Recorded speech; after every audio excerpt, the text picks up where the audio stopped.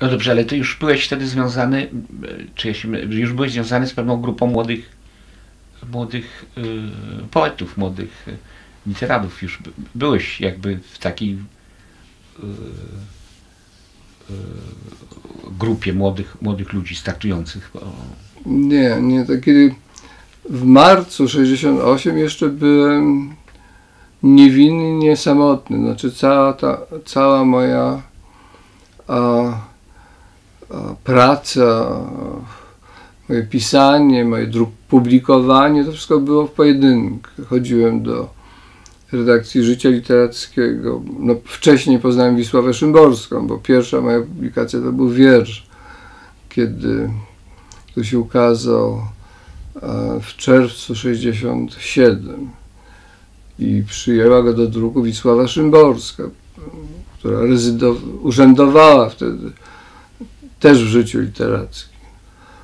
I to oczywiście było dla mnie ogromne wydarzenie, chociaż myślę, że prawie nikt nie zauważył tego pierwszego wiersza. Tak to jest, jak się jest bardzo młodym, to się przeżywa niezwykle jakieś najmniejsze wydarzenia, ale jest się nieomal jedynym, który to przeżywa. Ale to dzięki temu poznałem wtedy Szymborską. No, później zacząłem, tak jak wspomniałem, zacząłem pisać recenzje i pewne takie pierwsze szkice literackie. Wszystkie wtedy dla Życia Literackiego. Ale innych rówieśników literackich poznałem już po marcu. Niedługo po marcu, chociaż nie było jakiegoś związku przyczynowego, ale jakoś po marcu zacząłem chodzić na spotkania koła młodych pisarzy. Było chyba w każdym większym mieście polskim, tam gdzie były oddziały Związku Literatów Polskich, były koła młodych, które były dość przyzwoite w sensie politycznym, znaczy na pewno nie były żadną agendą partii. Miały charakter warsztatowy, literacki, tam byli młodzi poeci, prozaicy, dramaturcy. I to była jakby pierwsza, dla mnie, myślę, że dla wielu, pierwsza okazja, żeby się zetknąć z rówieśnikami. No, wtedy już mam 23 lata, że nie jestem takim zupełnym dzieckiem, ale dopiero wtedy nagle widzę kolegów i wtedy zaczyna się powoli formować grupa Teraz, która oczywiście odegrała dużą rolę dla mnie, ale jakoś tam zaistniała w ogóle w historii literatury polskiej. Poznaję właśnie Juliana Kornhausera, o którym już wspominałem. Są inni poeci, jest nie wiem, Jerzy Kronkolt, Stanisław Stabro,